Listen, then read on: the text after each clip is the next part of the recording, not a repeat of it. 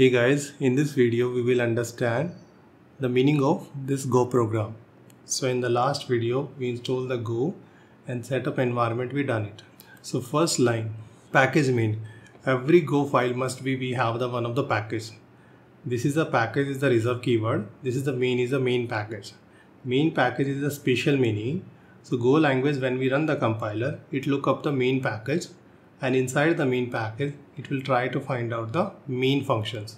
If main function it does not find out, might be chances we will get an error. Let's hit it. It will try to find out main is undeclared. So we should have one main functions, because when the Go compiler is run, it will look into the main package, inside it the main functions, and it will start our program executions from this line. Other statement is import fmt.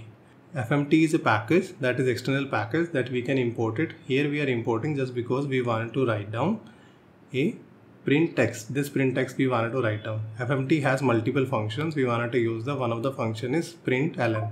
Function main is the starting execution of our program. Here string should be double quotes. Here single quote we won't be allowed it. So Go is preferred to double quote only. We know how to run the program. We can just simply go or run and just type the file name .go. Extension also mandatory over here. Once we hit, the Go program will be run. We can create another file also. For example, I created demo1.go. Here if I write down the one more main, we will create another file with the main function. At the compile time only it will tell us main redeclare in this block. Other declaration we have in demo.go file. So main function we should have a single main function in our program. There the execution will start. If the two main function we have, the compiler will get confused which one should I start the executions. So we should have the single main functions. Another thing, we can create a binary file or executable file of the Go program also by simply go build command. Once we hit the go build command, it will ask we should have one module file. Module file is a file, there it should be in the root folder, and it should have the information about our Go program.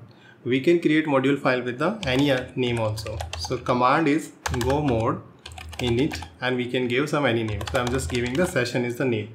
We can give the GitHub URL also or some other name also. Once we hit, it will create a module file. Inside in it, this is the Go version, and inside in it, this is the module. Once go build command found the mod file, it will create a binary file for us. Binary file in the Windows we have exe file, .exe file. And this is the exe file. By this file, we can execute this complete programs. We can use any terminal. I'm using right now CMD. Once we hit, it will execute it. So this is the distributed file of the Go program of our project. We can distribute this file to anywhere. This is the exe. From there our whole program will start executing. That's it in this video. In next video we will learn about variables. Thank you guys.